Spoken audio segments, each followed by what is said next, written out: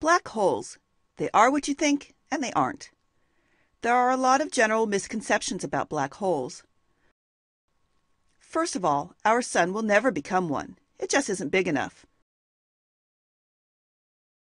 Black holes aren't giant vacuum cleaners sucking matter out of space. We cannot detect black holes visually, and time travel is not possible by falling into them. Scientists have theorized about the existence of black holes since way back in the 1700s. It wasn't until Einstein's work on general relativity in the early 1900s that scientists had support for the relationship between gravity and light. Further work was performed by other scientists, and it was 1967 when a physicist named John Wheeler first publicly used the words black hole. Although these scientists couldn't see a black hole, they theorized its existence from the effect of the black hole's gravity on everything around it. Black holes form from stars of a specific size at the end of their life. A smaller star, like our Sun, forms a white dwarf at the end of its life. A medium-sized star ends its life as a neutron star.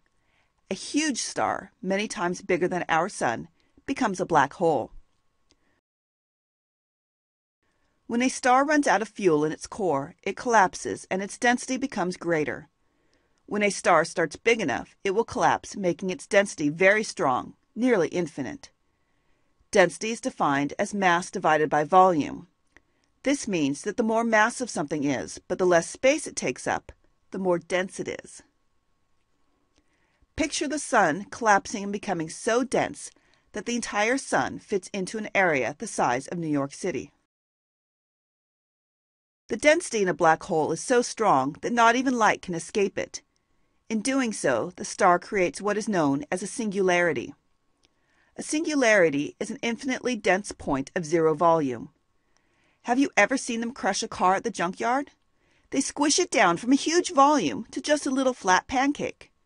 This is essentially what a singularity is, only even more so. A huge volume of matter that is squished into an itty-bitty zero-volume point. Surrounding the singularity is an event horizon.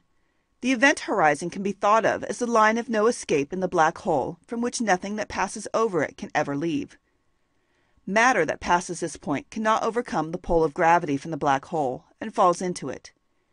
Think of it like the security checkpoint at the airport. Once you pass that point, you can't turn back.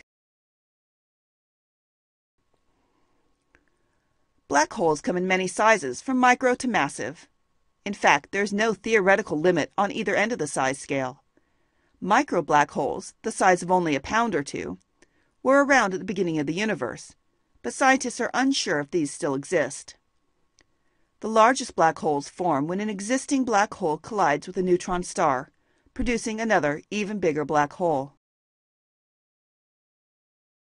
Black holes can also grow as they gather or accrete matter into them.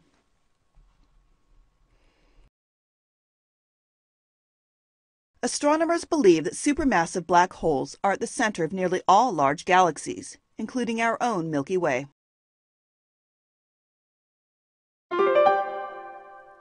Black holes, which generally range in size from several kilometers to several times the size of our Sun, are the result of supernova explosions of dead stars.